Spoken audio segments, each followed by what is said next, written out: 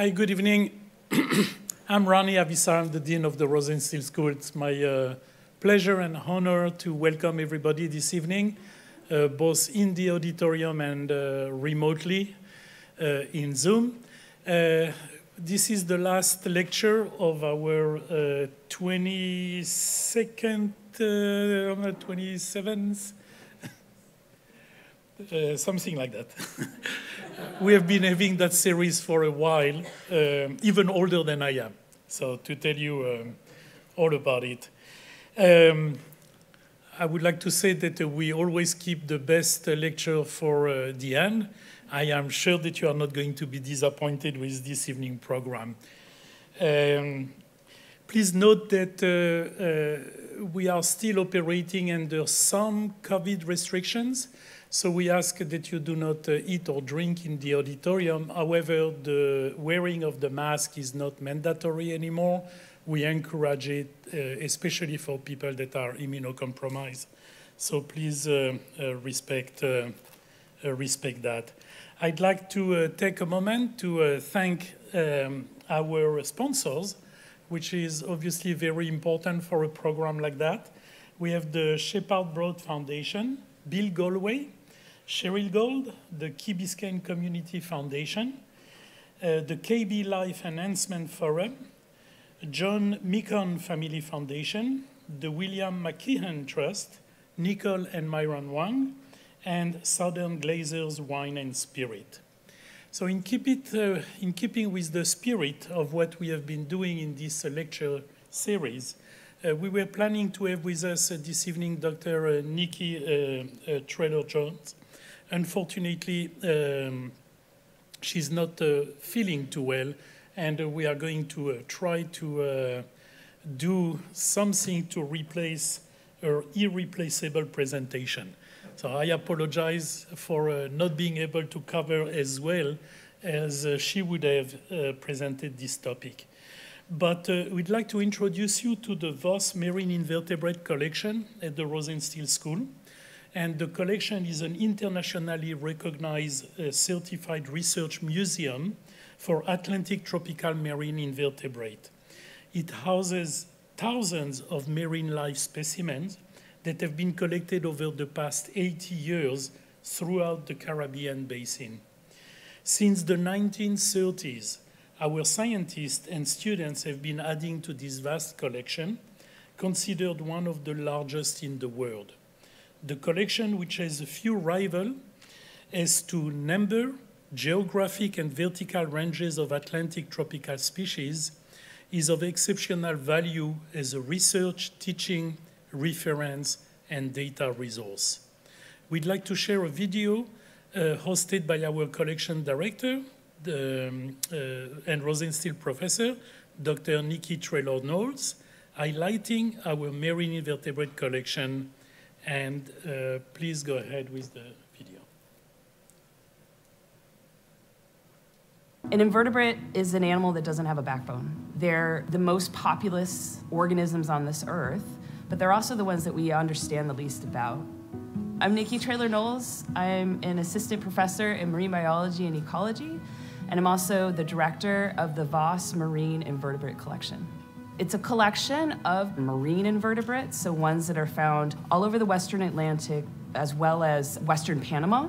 The animals that are housed here, many of them are not found anywhere else in the world. And it's really a great snapshot into time for us to understand not only the evolution of organisms, but also to understand the genetic persistence of organisms.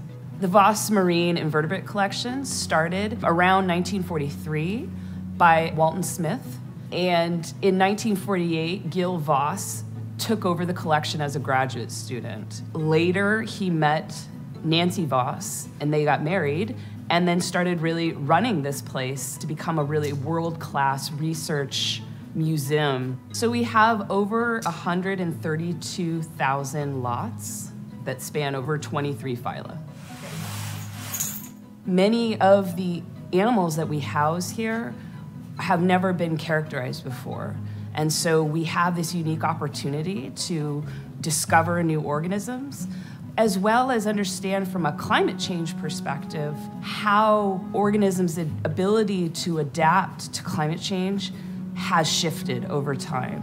Besides that, it can extract the DNA for the genetical studies to try to understand evolution on biodiversity. It starts off with in the order of classification. Nancy Voss, in my opinion, is the reason that this collection's still here. When Gil Voss died, she took over and really helped sustain and maintain this collection. Without her, I wouldn't be sitting here talking about it. She was 92 years old until she was coming here every single day. She was an amazing trailblazing scientist and researcher. That's really what drives me, is that I can carry on her legacy. Whether they knew it or not, with the way they were collecting, it's actually, I think, even become more valuable than they initially thought. You could collect a coral from a specific spot that was previously collected here. We could do DNA analysis on it and compare how the DNA has shifted over time. I think that's really valuable to help us understand the effects of climate change on invertebrates.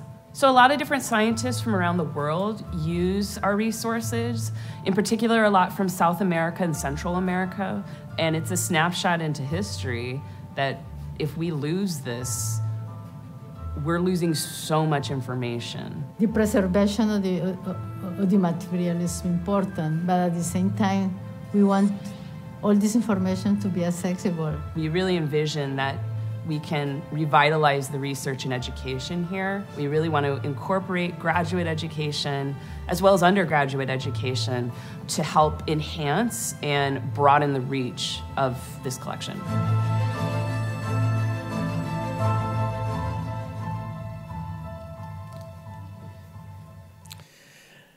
Thanks, Nikki, if you are listening to this. Really appreciate, very nice video, great job. We depend upon donor contributions for it to continue to operate and thrive. And I hope that you will consider making a gift to the Voss Marine Invertebrate Collection by contacting our development team, Jennifer Dillon, at the email that is provided at the bottom of this slide, and contacting her directly to help us with that. It is now my pleasure to introduce tonight's speaker, Cynthia Barnett. Cynthia is an award-winning environmental journalist who has reported on water and climate worldwide. Her writing has appeared in The Atlantic, the New York Times, the Los Angeles Times, the Wall Street Journal, and among many, many others. Just 2 weeks ago, National Geographic published an article about the horse conch, one of the world's biggest sea snails at risk of extinction. She is the author of 4 books, including Rain, A Natural and Cultural History, which was longlisted for the National Book Award, and her latest, The Sound of the Sea, Seashells and the Fate of the Oceans. Cynthia, welcome to Sea Secret. We are delighted to have you with us this evening.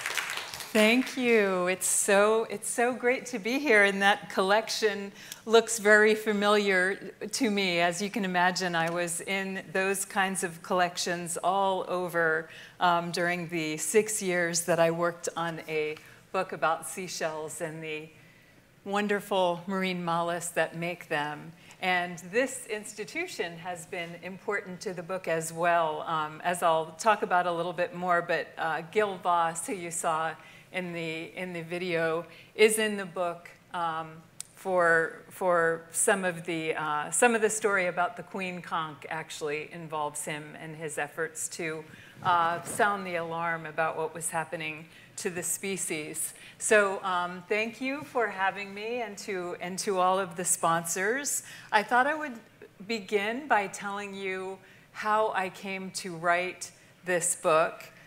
Some of you may know this very small seashell museum on Sanibel Island. Has anyone been to Sanibel Island?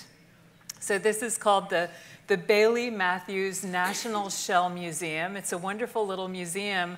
I had been invited there to give a book talk about one of my previous books, And after the talk, I went out to dinner with the director, and she told me this really disturbing story.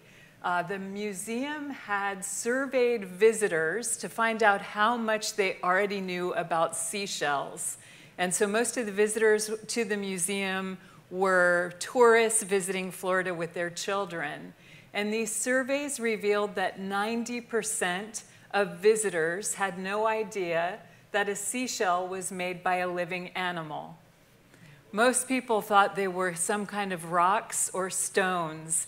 And that bothered me so much I couldn't fall asleep that night in my hotel room. I was tossing and turning, and I think by the time I finally fell asleep, I knew that I wanted to write about seashells, not just for the shells themselves, but for the metaphor that I felt, and that is, you know, just as we love seashells for the gorgeous exterior rather than the life inside. And this, of course, is a wonderful queen conch with its little eyes poking out on the right-hand side. Just as we love seashells for the exterior rather than the life inside, I think that's really how we know the oceans, right? We love the oceans as the beautiful backdrop of life rather than the very source. So we sort of love the oceans as a postcard without understanding what's happening beneath the waves. So as an environmental writer, I am really drawn to the metaphor of listening. The metaphor, the idea of writing about mollusks for that metaphor of listening. So listening to nature, listening to science, trying to listen to voices that have been unheard in history. So we've long held seashells to our ears to seek wisdom in their polished whorls. And the amazing thing is how often they answer with clear truths in murky times. So extinct shelled creatures like the spiraling ammonoids gave fossilized proof of evolution. Seashells on mountaintops told a story of shifting continents and rising and falling seas, articulating an Earth history much older than the 6,000 years suggested by the Bible. These cockle shells with round holes in the top, stashed in a Neanderthal cave in Spain, were collected empty for reasons that were fundamentally aesthetic and not for food. So it's finds like these that have helped scientists, modern archaeologists and anthropologists overturn 2 centuries of poorly conceived science that Neanderthals were dim-witted brutes. So I love this role as the seashell as fact checker. I really came to think of them as the world's great fact checkers. So if you've started the book, you know that I open with that Neanderthal shell cache and remember my own daughter's shell collecting in childhood. And there is something just fundamentally aesthetic, right, about seashells that pleases the brain. It has to do with beauty and patterns and flourishes, textures and colors, but I think it also has to do with memory, both that long arc of human memory or pre-human memory, going back to the Neanderthals and before them, and perhaps extending to our own childhood memories of collecting seashells. So seashells are the earliest known keepsakes tucked into graves. This small cone shell, Conus abreus, still holds its tint after 75,000 years interred.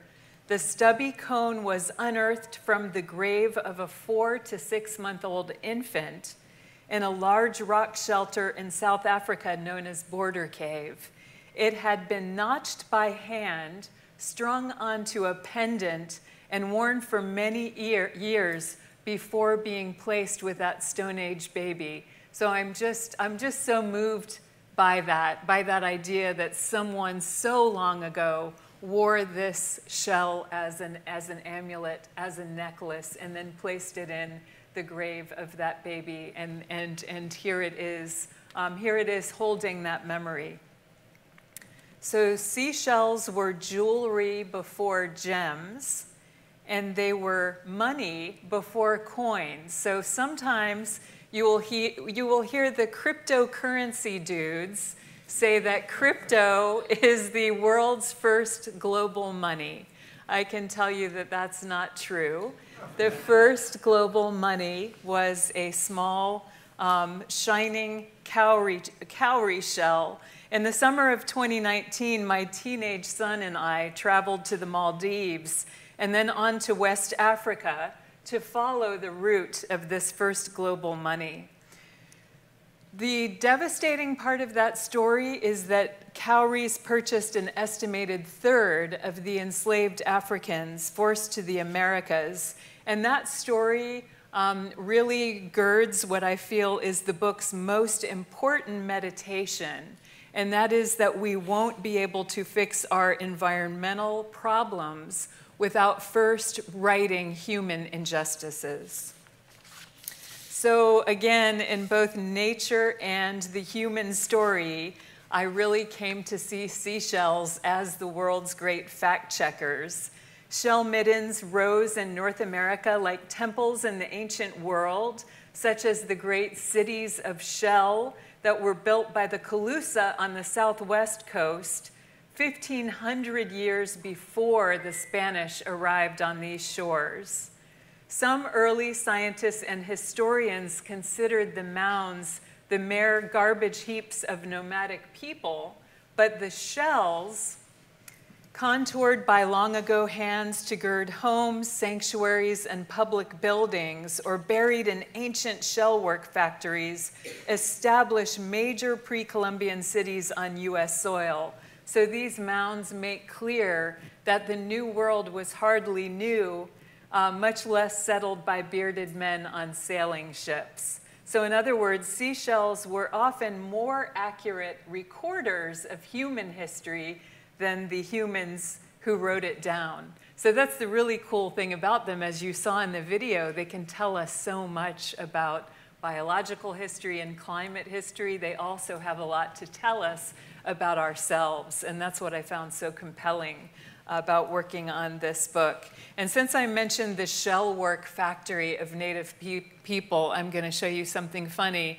This is the shell factory that I used to go to when I was a kid in Fort Myers, and it still exists. It doesn't look quite that way because there's no water anywhere near it. I-75 runs by it now, but I like to joke now that before there was a shell factory in Fort Myers, there were shell work factories in Fort Myers, and indeed all over Florida. And all of these incredible Calusa tools were honed from the iron-hard shell of the lightning whelk, which Calusa people also ate in large numbers. So they hafted a wooden handle through the shell's crown to make a heavy hammer or a sharp axe. They sharpened the outer lip into a cutting edge for hollowing out their huge canoes, and they honed lightning whelks into spear points, pounders, perforators, fishing weights, and many, many other tools.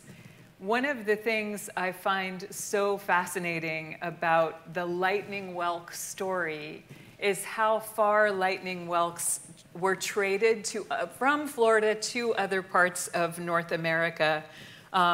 So particularly to the continent's first great city, Cahokia. Is anyone from St. Louis, or has anyone been to Cahokia? So great, you know the story I'm about to tell.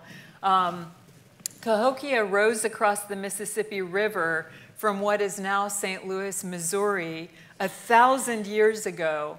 It was home to 20,000 to 30,000 people in its day. So again, this idea that Native American people were always nomadic and kind of roaming around is not the case at all. There were extraordinary cities on the continent. So a few of the mounds are still standing. Monk's Mound with a base as large as the Great Pyramids of Egypt. So the people of Cahokia revered marine shells, and marine shells are found throughout these mounds, and by far, the number of shells is astonishing, but by far the most abundant shell found in the mounds of Cahokia are lightning whelks from Florida, more than 1,000 miles away. So it's this, incredible story.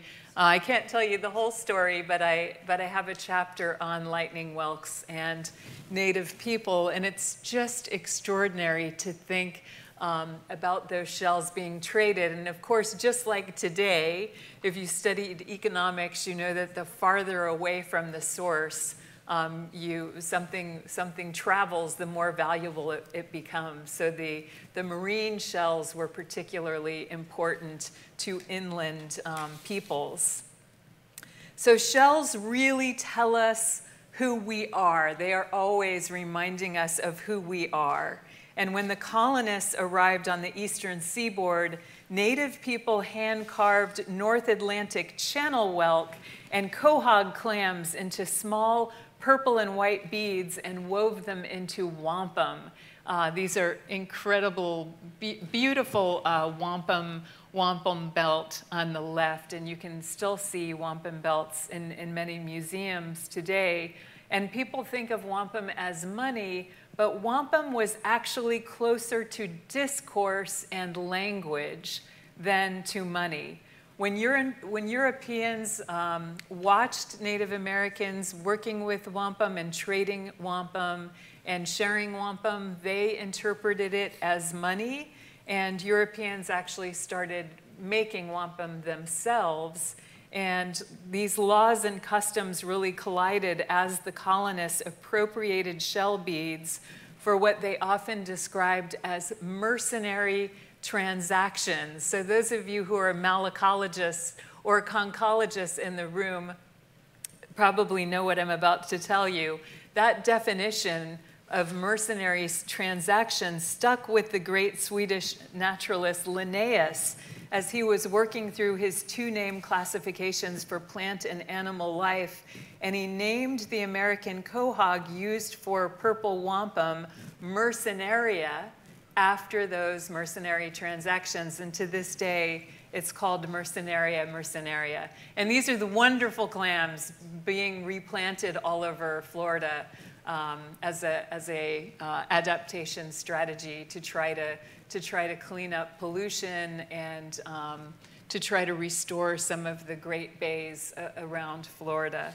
So indeed, seashells reveal human excess. The curiosity cabinets of 17th century Europe were a great deal of fun to write about.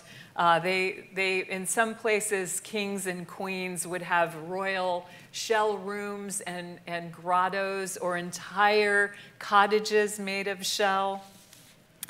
And there was a shell madness at the time. Again, shells that came from far away were considered very valuable. So there's a time in 17th century Holland when shells such as a cone shell or any other really beautiful tropical shell from the Pacific were selling for as much as a great painter like Rembrandt, who was also caught up in the shell madness. So you may have seen Rembrandt's famous etching called The Shell. This was from his own collection, and he got caught up in the shell madness, paying a great deal of money for single seashells. And he, in fact, had to file for bankruptcy. He was one of the many artists in history who died impoverished, partially because he had spent so much money on these extraordinarily expensive seashells and tulips. This was the same time as the Dutch tulip madness.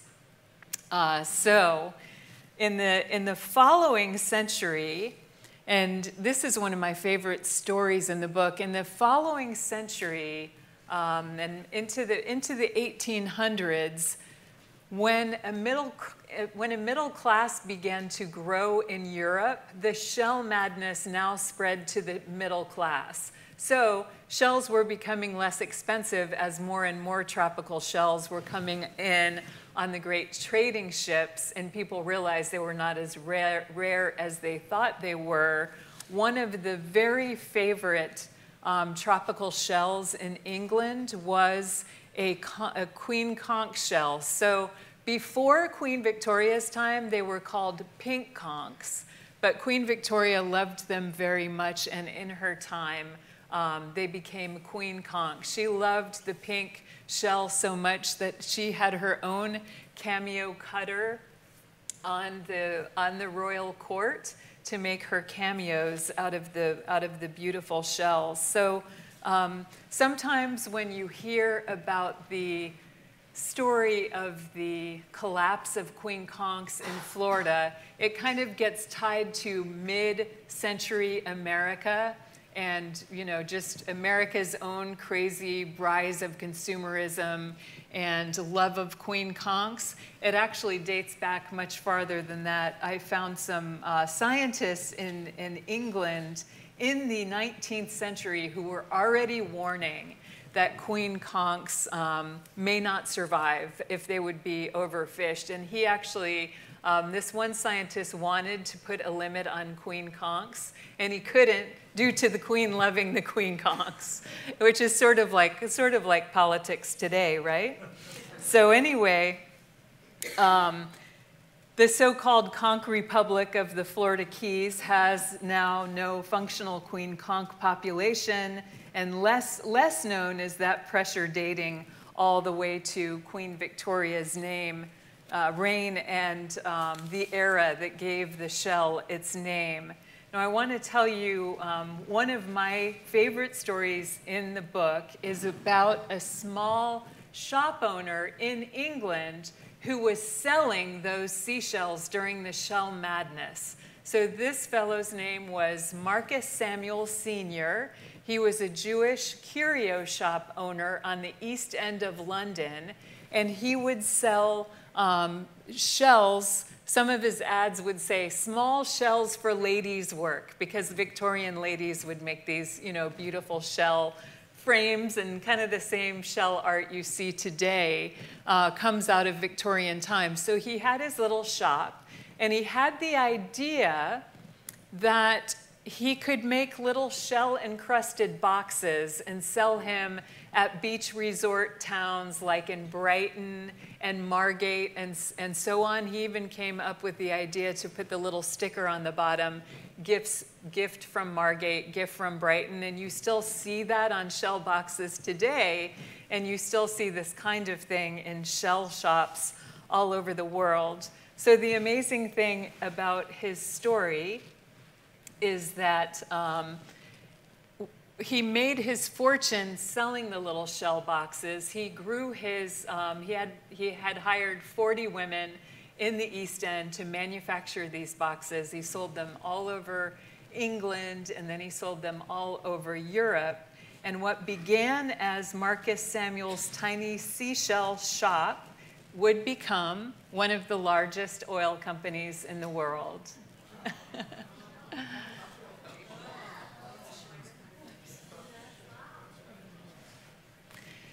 So in the second generation, Marcus Samuel's sons, namely Marcus Samuel Sr., kept his good relations with all the trading partners. So Marcus Samuel was trading seashells, but also other cool objects like ostrich feathers and things like that. He was trading with Japan, and his sons kept up those good relationships, and they're trading with Japan. And they start trading kerosene. And this is during the time when John D. Rockefeller and Standard Oil are really growing in the United States in the late, this is the late 19th century. John D. Rockefeller is basically trying to expand from the US and dominate the global oil industry. At the same time, the Samuel sons want to do the same thing, but they're the ones who figured out how to build the first safe oil tanker that could send oil through the Suez Canal. And their first tanker was called the Murex, which is named after a seashell. They named the first tanker the Murex, and they named all their tankers after their father's beloved shells. And of course, they named their company Shell. And Shell Oil still names its tankers after seashells. In fact, there is a Murex plying the seas today. The one on the right is carrying liquefied natural gas around the world. So as you can imagine, there's some great poignancy and irony in this story. And I could talk all night about the irony, but I just want to make a couple of points about it. One is the logo of Shell Oil itself, right?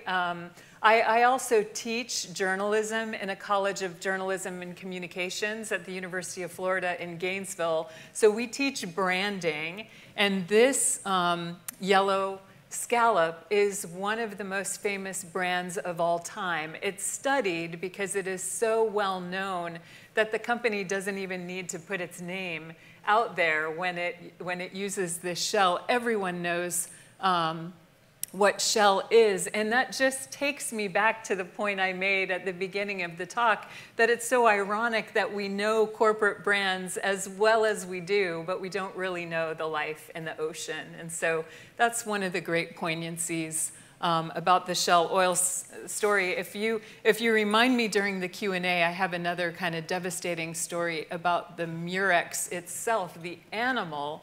But I'm just going to do a quick edit. Keep your eye on the Shell Oil shell. And now I'm going to show you a Murex. This is the animal for which the ships are named. And this is a wonderful mother Murex laying her eggs. They're really extraordinary animals, as are all marine mollusks. So it really just was the way it was in the past, particularly in my childhood. This was actually my childhood seashell book, and at that time, shell books really didn't tell you very much about the life inside the shell, but they had many, many details of how to kill the shell, to kill the animals inside. So this page in particular is very descriptive about how to kill them, describes boiling, freezing, and digging out their soft bodies with an ice pick. Also, when I was a kid, and maybe some of you remember this, in my childhood, many beach motels in Florida had boiling pots in the room, so you could come back and boil your seashells and kill the animals. And many times there would be boiling pots out by the beach. I think these ones were in Isla Morada, but this was just how things were. And so the beautiful thing about all of this is that there is a changing ethos all the time, right? And that is the way now we don't pick up live shells anymore. And just like we don't kill plume birds for their feathers and all of those things, the environmental ethos changes over time, and it's really important to know. And it's important to believe that we're going to change current ethics over time as well. So kind of related to that, you heard that I just wrote a story about horse conchs for National Geographic. So I wanted to share a little bit with you about that. Over-harvesting now, very long time of over-harvesting has now driven horse conchs to the brink of extinction. And this is the beautiful Florida state shell. It's a mighty conch. It's an apex predator. You can see it on the right. What an amazing picture, isn't it? That picture is by Amy Tripp, a photographer in Sanibel, and she has captured this mighty apex predator eating a lightning whelk, which is my favorite shell. Anyway, they're just wonderful animals, and they are our state seashell, and they are really in danger now because they're so big and obvious and easy to see. But they can sell these shells for a couple of $100s online. So I want to get to the point that these are animals that I'm going to show you that scallop again because it's so fantastic, that swim. I love the way they swim. They look like those cartoon clams. They swim, they crawl, they burrow down in the sand, they flip somersaults, and they look at you with curious eyes. They are also really extraordinary architects, of course, that build their shells with minerals from the surrounding sea, primarily calcium carbonate, putting down layers of shell as they grow. And their reliance on those minerals makes them sentinels for what is happening in the oceans now. So just like in the past when they helped earlier scientists explain evolution and geologic change, they're telling us a lot now about what's happening to the world. So the oceans have absorbed nearly a third of the extra carbon dioxide that humans have sent into the atmosphere since the beginning of the Industrial Revolution, making them a third more acidic since that time. The oceans have also taken up more than 90% of the resulting heat-trapping gases blanketing the Earth. And those, I think it's hard for people to think about the ocean changes that are happening now because they seem invisible when you think about, warming and acidification. But seashells are showing us. So too much carbon dioxide in seawater causes chemical reactions that reduce the pH and the carbonate concentration. So ocean acidification is causing parts of the ocean to become undersaturated with these important minerals, which makes it harder for mollusks to build their shells. So this was a phenomenon first seen in sea butterflies or pteropods more than 10 years ago, and now it's beginning to reveal itself in other mollusks, including farm-raised shellfish that are really important in aquaculture. Some parts of the ocean are also becoming too warm for mollusks. This is one of the theories about why queen conchs haven't come back here near shore, even though we've now banned the queen conch harvest in Florida for 40 years. The giant clam at left, dying on the Great Barrier Reef. At right, a scene from this summer's Great Heat Dome in the Pacific Northwest. It killed a couple of hundred people and, of course, many millions of mollusks. I write a lot about scallops in this book. They're just wonderful animals. They were the sloop of Aphrodite. They're so important to human culture and human history.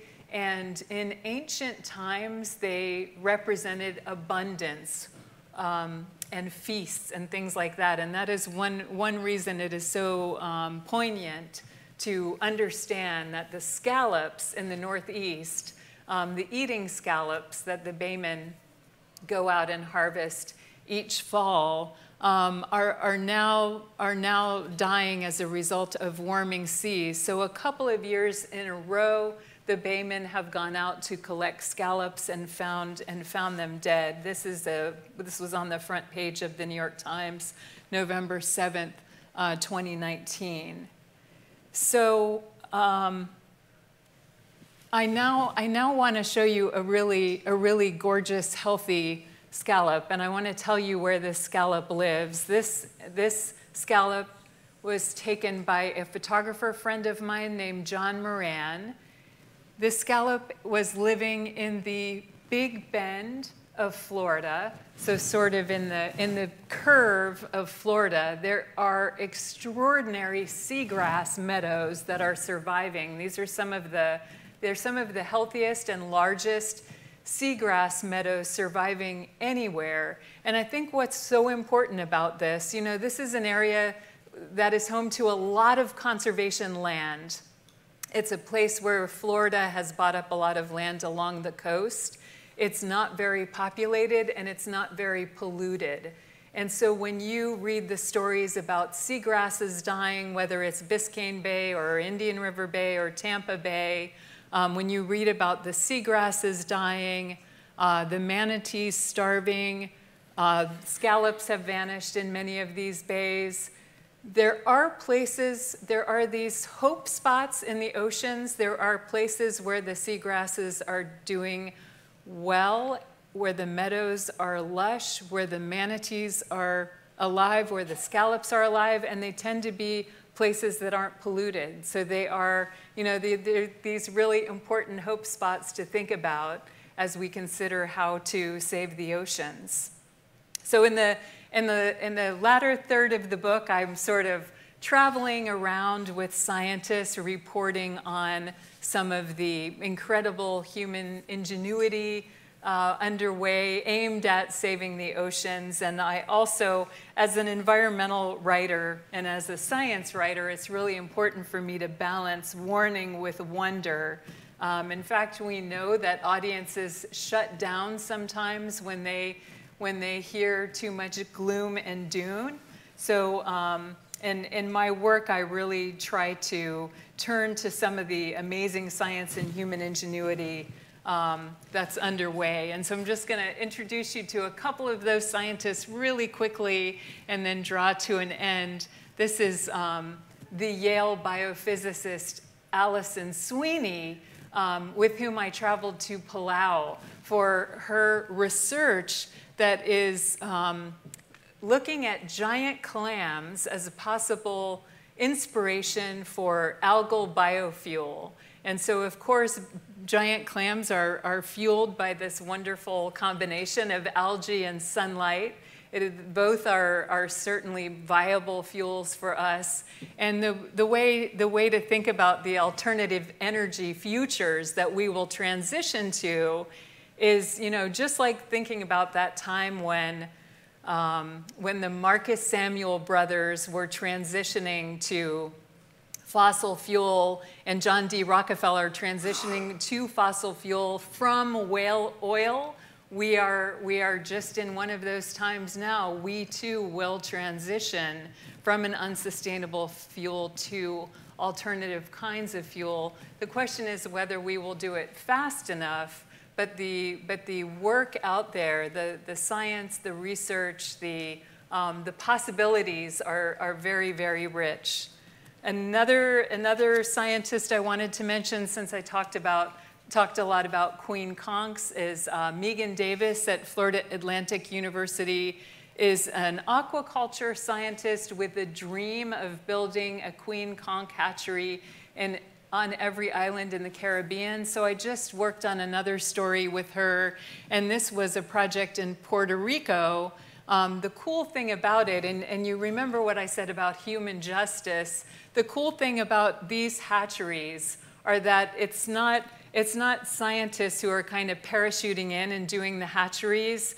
This project trains the fishers, the conch fishers, to grow the conchs themselves. So this fellow has gone out conch fishing like he always does, but instead of bringing back the conch meat, he looked under the mother conch. He took about half the shells, then he put her back in the seagrass, and now he's brought the conch eggs back to the hatchery.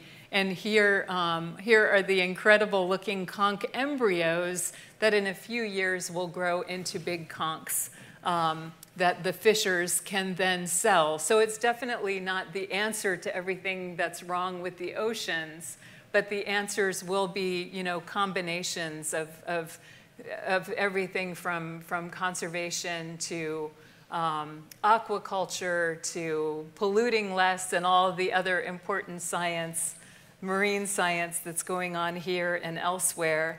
The last scientist I want to mention is Mandy Holford, and what's fascinating about her from a malacology perspective is that she is studying venomous. These animals are called pterobrids. Pterobrids and cone snails and many other mollusks are venomous, and scientists are are exploring them for pharmaceutical cures. So this is work that goes on all over the world, and she is looking at pterobrids for potential for cures for a couple of kinds of cancer, including liver cancer. But the reason I want to end with her and introduce her to you is that what I think she's doing that's even more important is she is forging a new field called science diplomacy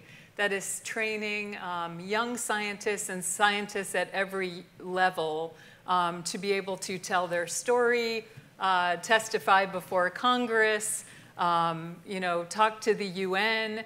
This idea that if scientists could be at the diplomatic table, in addition to behind their microscopes, that they might be able to, bring about more change than only doing their science. And she, what a lot of people have come to is this idea that we know the science. Thanks to places like this school and the incredible research going on here, we have come up with a lot of solutions. The problem isn't so much that the science isn't there or the solutions are not at hand. It is more, the problems are more political, they're more financial, they're more cultural. They're all of those other parts of the culture. And so that is what Dr. Holford is working on in her work on science diplomacy, and she's doing it here and around the world. And it's a really promising piece of her work, I think. So in the end, I hope readers come away from this book with a sense of our oceans as the source of life and solutions to sustain it, and not just the pretty outside.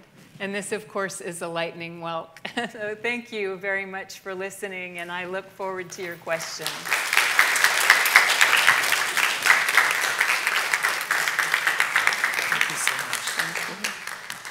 Thanks, Cynthia, for this amazing presentation. Really enjoyed it.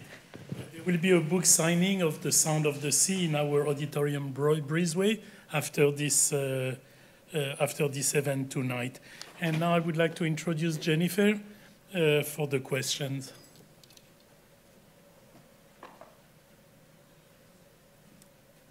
Thank you very much. What we're going to do tonight, we've done this the last few in-person and Zoom lectures, is we're going to take some questions from the audience, and we'll have people walking around with a microphone. So if you're here in the audience, please raise your hand. And anybody online, if you put your question online, then I'll be reading them here, and I'll ask the questions. So do you want to come up and answer some more questions? Lovely, lovely story. Thank you. So does anybody have any questions here? We go right here. You mentioned the horse whelk? Horse conch. Horse conch is on the brink of extinction. Do you have any idea what their numbers are and what would be, a normal, sustainable population?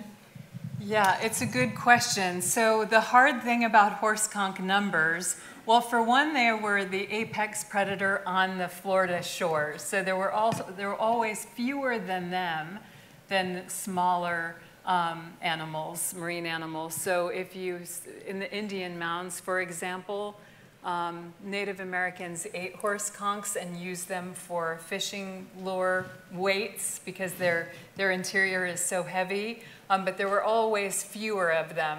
The problem with knowing the population numbers is that they have declined in population so precipitously that it's hard to find them.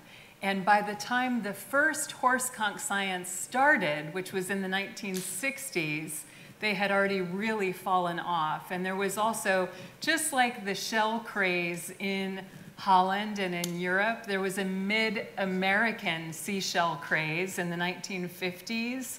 And when I went back and researched horse conchs, there were like tours you could take here in Miami. You could go on a seashell tour and get all the horse conchs you could in a bag.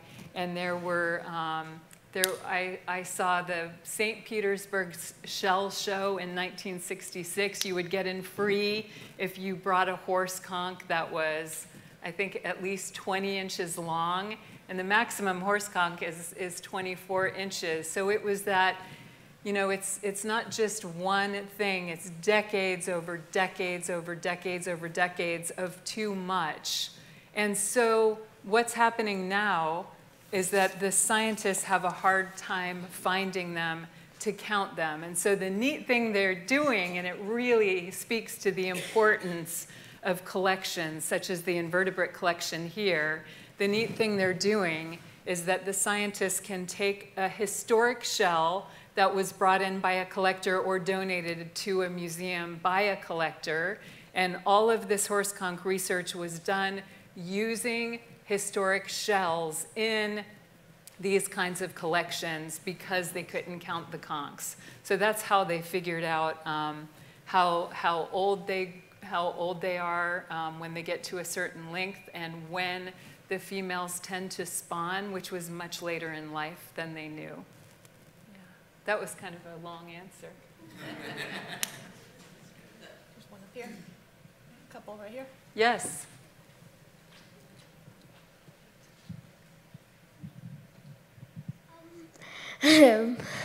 How long did it take you to write this book? 6 years. A lot. I wouldn't dedicate my time a lot to that. There's another one right here, behind you. You sort of suggested we ask you a question about the devastating story of the shell boat. Oh, yes. Thanks for reminding me, because I actually forgot. So you saw that Shell Oil's first tanker was called the Murex, and Shell Oil has a tanker today called the Murex. And it so happens that after the book came out, I was interviewing a malacologist in Europe about a study that came out about ocean warming and its impact on marine mollusks. So this was something, it wasn't out in time for the book, so I was going to interview him later. And when I interviewed him, he told me about this part of the Mediterranean Sea. So the irony, I ended up writing about this. Uh-oh, someone's phone went on accidentally. I ended up writing about this and said that Shell Oil tankers are not large enough to hold the irony.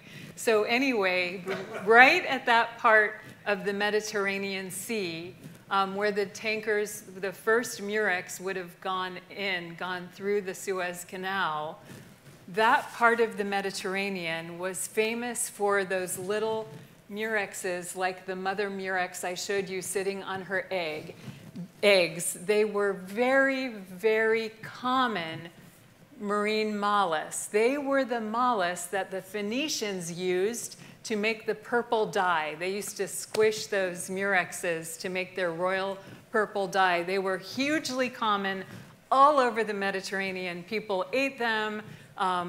People consider them pests. They were just everywhere.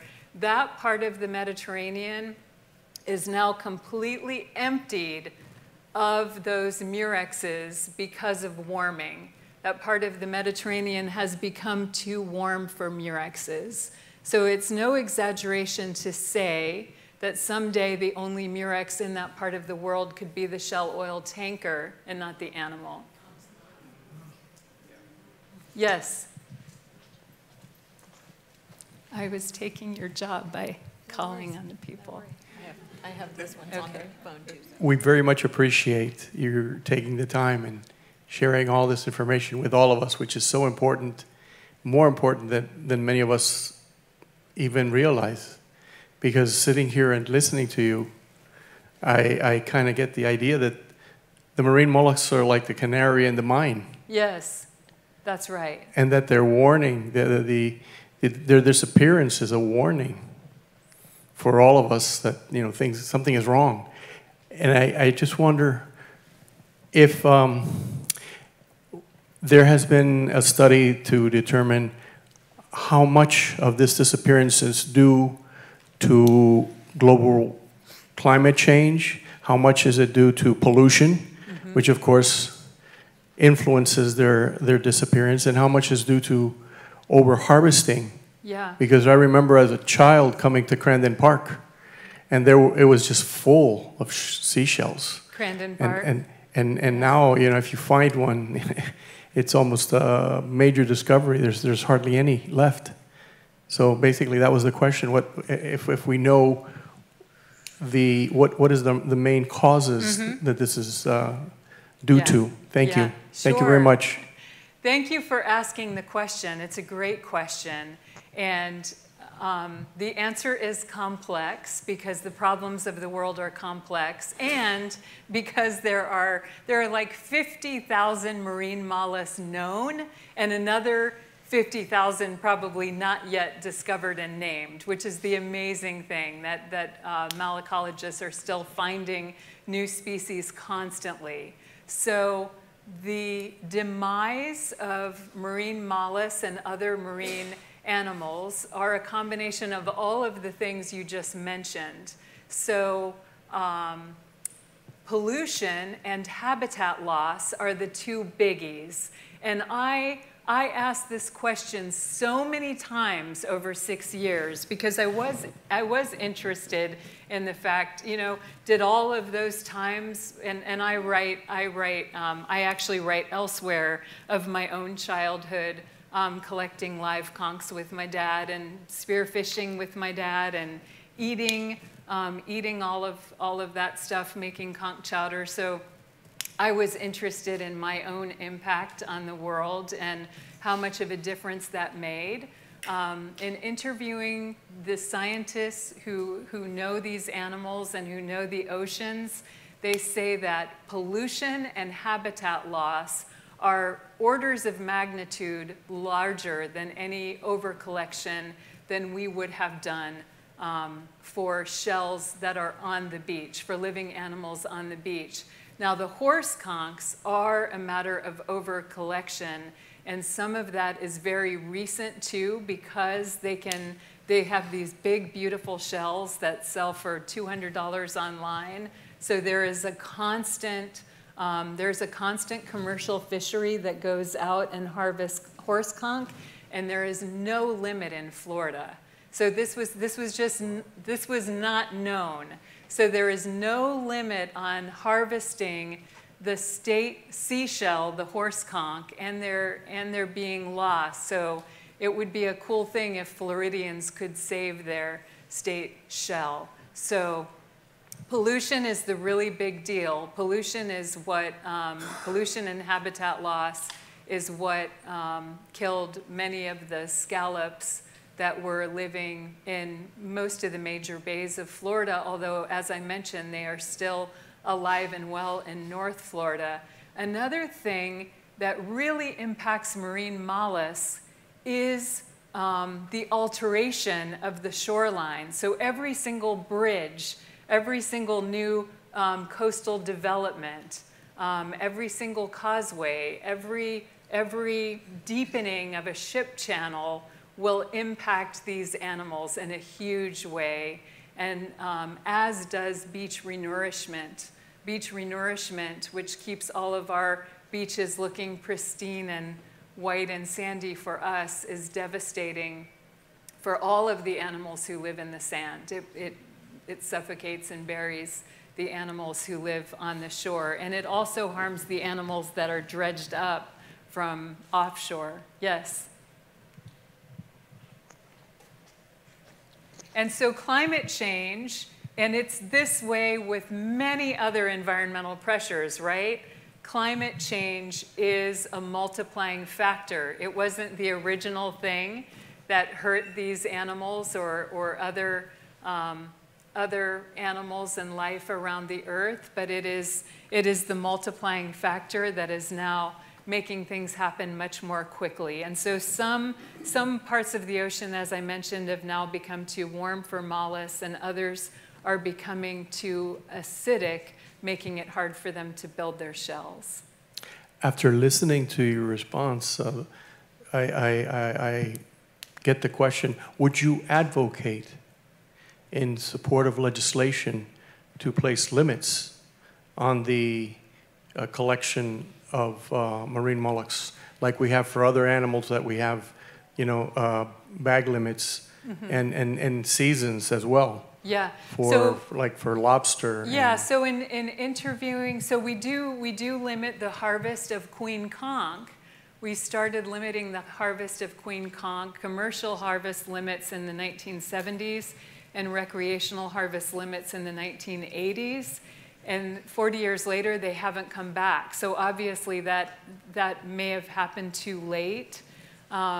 Now, when I interviewed the scientists who are doing the horse conch research, they said absolutely limiting the harvest will help save Florida state seashell, the horse conch. Yes. Hi, we have a couple of questions from Zoom I'd like to take because we're right on our time now. And a few more minutes with us? Yes, of Please, course. Thank you. What feedback do you have about your book? What feedback have you received about the shell clubs from shell collectors about your book? That's a great question. So the question is, what feedback have I had from shell clubs and shell collectors about the book? And that is, I am very heartened to tell you that shell clubs and shell collectors love the book. And I'm constantly invited to shell clubs to give Zoom talks. And it's all about this ethos that I mentioned earlier. This is a change over time. People don't know things like, women at the turn of the 20th century didn't understand that we were extirpating plume birds for the hats with feathers on top. Once society women learned that birds were being killed for those hats, they were part of the changing ethos. This has happened in every environmental turnaround story I could tell you. And this book is not really about seashells, of course. This book is about more than that. It's about climate change and what's happening to the ocean. So I consider shell collectors a very minor piece of the problem of the earth and the environment. But the answer to this question is really important because shell collectors today, if you're on Sanibel, they don't collect live animals. They collect the empty shells, and that ethos has changed over time. And I will like to introduce a shell person who's here since I'm talking about this. It was my incredible honor to be invited to the Boston, to give a lecture at the Boston Malacology Society. This lecture is named after a shell aficionado and indeed a conchologist named Charlotte Michelson Frank. She's 100 years old, and that Boston lecture was named after her, and she's here today. And when you see her, you won't believe she's 100 years old, but this is her. This is Charlotte. And I just love her, and I was so honored to give her talk in her name. Thank you. Yeah, you're welcome. It was such a joy to have her speak. And we had to do it by Zoom. And so it's just wonderful to be here and to meet you. You too, Charlotte. Yeah. So, so this generational change is very important, right? So, 50 years ago this year, the United States passed the Clean Water Act, which was a huge sea change, right? Before the Clean Water Act, sewage poured directly into bays, including here in Biscayne Bay, industrial waste poured into rivers all over the country to the extent that rivers caught fire. People came to a point when they said, this is not okay anymore. We're not going to live like this. And there was this belief that we had to accept industrial pollution and sewage in bays as the price of economic prosperity. And it wasn't true then, and it isn't true now, but it takes the cultural change. And so that's happened in a really small, tiny way with shell collectors. But the point is that it's happening in really big ways, too.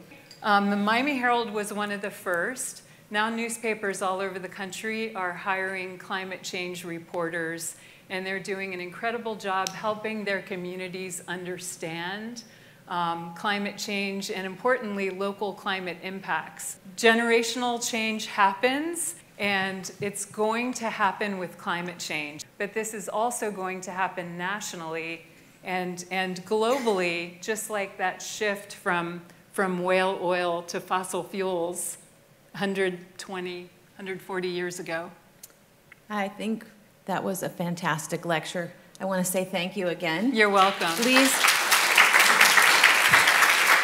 if you'd like to share this with your friends, it's going to be on our YouTube channel after this. There you go. Yeah, sorry. It's going to be on our YouTube channel, and it'll be on Facebook as well. If you'd like to support our mission here at Rosenstiel, you can find our giving page on rsmas.miami.edu. Also, do not forget, Cynthia will be outside selling her books and signing her books if you'd like to catch up with her. Thank you. Thank you. And Christina, I wanted to say thank you to you. And Cheryl, thank you so much. I know you're out there watching tonight, too. Thanks for a great season. And to all of our sponsors as well. Thanks. Thank you very much.